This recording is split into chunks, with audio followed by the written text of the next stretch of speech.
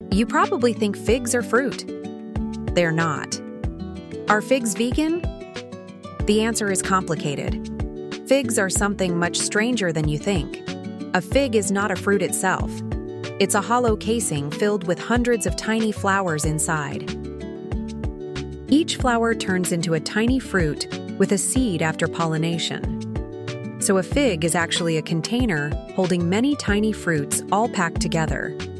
Many wild fig species rely on a very specific wasp to pollinate them. The wasp crawls inside to lay eggs and pollinate the fig's flowers. Once it finishes, the wasp dies inside. The fig digests the wasp completely, leaving no trace. You've probably eaten one without even knowing. But some cultivated figs don't need wasps at all.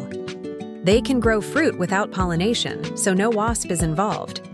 That's why some say figs aren't vegan. No animals are harmed by humans here, but something still dies. Some vegans accept that, others don't. Figs go way back. They were cultivated long before wheat or barley.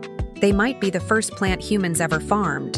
They appear in Egyptian tombs, Roman feasts, and religious art.